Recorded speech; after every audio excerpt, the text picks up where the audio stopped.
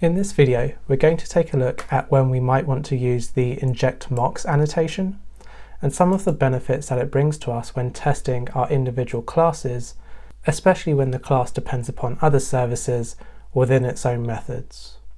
So if we take a look at the class that we'll be testing, it's called customer order, and this customer order would be taking place within, say, a restaurant. And that customer order can be a vegetarian breakfast, a meat breakfast, a vegetarian dinner, or a meat dinner.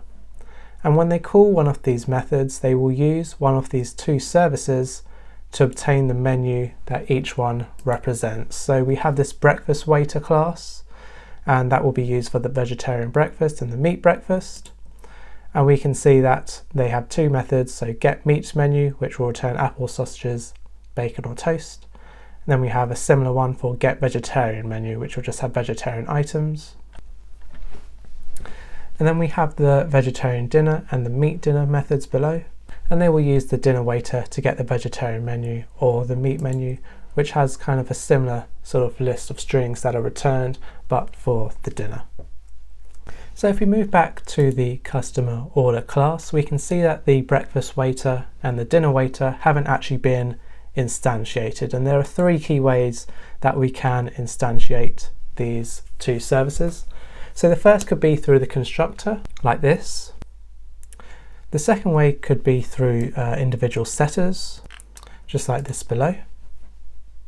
And the final way could be through auto-wiring these classes if we're using an inversion of control container. But I'm going to leave both of these services instantiated through a constructor. So I'm going to move over to our test class, and I've already written out a couple tests where we would like to test for the vegetarian breakfast and also for the meat dinner. So what I have here is I've created the expected breakfast just as a simple array list. I've then defined the actual breakfast as coming from the customer order and using the vegetarian breakfast method, and that will call the get vegetarian menu from the breakfast waiter. So if I come back to our test and try to run it, so we can see we have a null pointer exception caused by line 24. So this is where we're calling the vegetarian breakfast, and that's because the breakfast waiter hasn't been instantiated with our customer order. So one way that we can do this is by adding a line to the start of the method, which will instantiate the breakfast waiter, and then when we rerun the test, we can expect it to pass. However, as I mentioned before, there are many different ways that the services can be instantiated within the class. So sometimes they might be auto-wired, or they might be set through a setter. And an individual class might have many different services. So this customer order might not just have two services, but it might have 6 or 7 or 8 different services that it depends upon. So our question here is, how do we inject those services efficiently into our customer order without concerning ourselves with how they're actually instantiated within the class implementation itself? So do we always have to instantiate this customer order within the test class using such as a before method, or is there a better way of doing this? And that's where Mockito can come in to help us. So for this video, I'm going to be using annotation based for Mockito. And the first thing I want to do is create the mocks and the spies for our customer order that they will be using and depending upon. So first I'm going to be creating a spy of our breakfast waiter.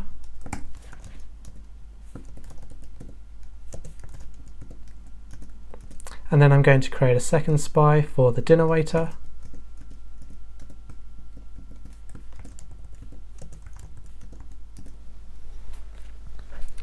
And to allow these annotation-based spies to be created, we're going to have to change our test class to use the Mockito JUnit runner.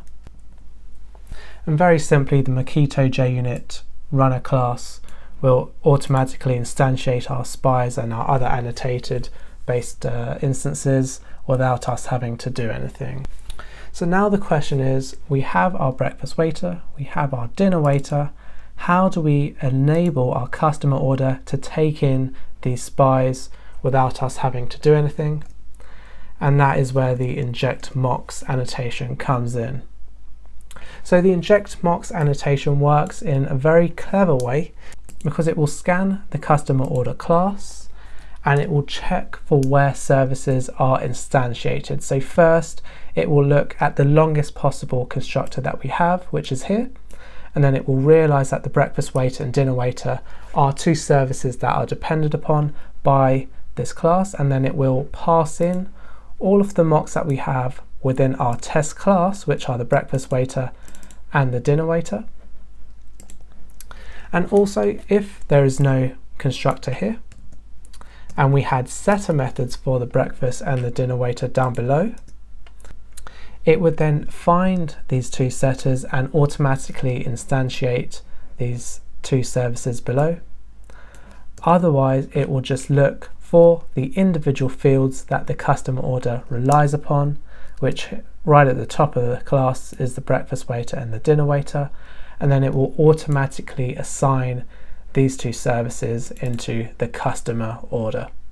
So now, using this exact same customer order, I can now run these tests and I can expect them to pass because that breakfast waiter spy is being injected into the customer order straight away. So even if I go back to the customer order and I change the way that these are being instantiated, so if I bring back those two setters,